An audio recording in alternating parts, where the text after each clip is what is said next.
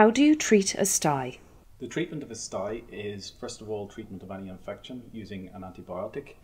The second treatment is to actually pluck or remove the eyelash from the blocked eyelash follicle.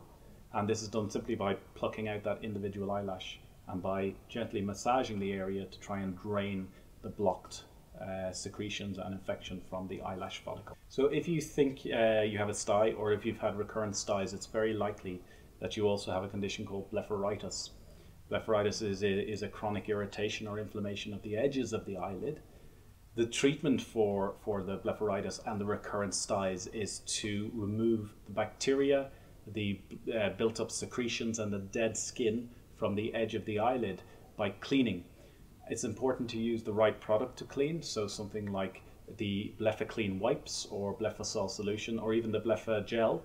These are all medicated and specifically designed to treat blepharitis and remove the dead cells and the bacteria and the oil from the edges of the eyelid.